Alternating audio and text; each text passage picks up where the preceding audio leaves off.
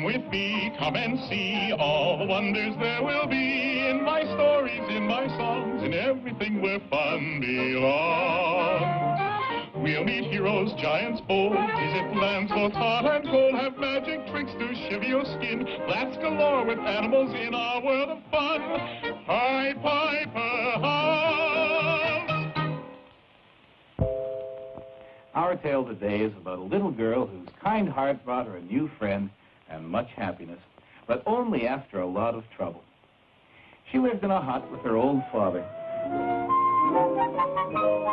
and very happy they were. But then the old man took himself a new wife, and suddenly the little girl found herself with a cruel stepmother who wouldn't even let her sit at the table for meals. Is it all you're going to get? Now be off with you.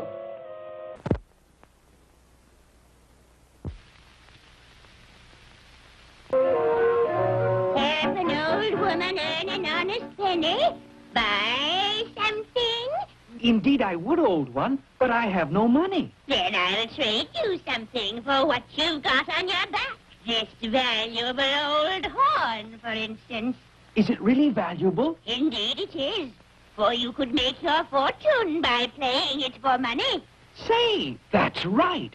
Good enough, old one. You've made a bargain. I have indeed. For the horn is worthless. It won't even play. But the horn was not as worthless as the old woman imagined. It was a magic horn, and although it would not play, it could never be lost or stolen.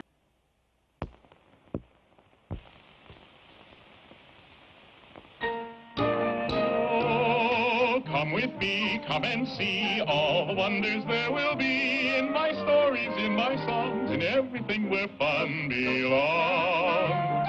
We'll meet heroes, giants bold, visit lands both hot and cold, have magic tricks to shiver your skin, laughs galore with animals in our world of fun. Pied Piper hums.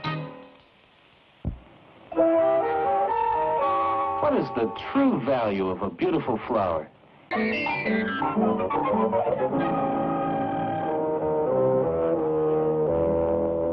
She's the most beautiful princess I've ever seen. What a lovely queen she would be.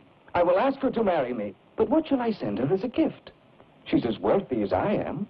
Surely gold or jewels would mean nothing to her. Perhaps something simple would please her. I will give her my two most beautiful possessions, my rose and my nightingale, and you will take them to her. The princess's father, who was a great emperor, received the servant graciously. You are welcome to my court, young man. You may state your business. My master, the prince, wishes to ask for the hand of the princess in marriage. It isn't always what a person looks like that matters, but what he or she is really like.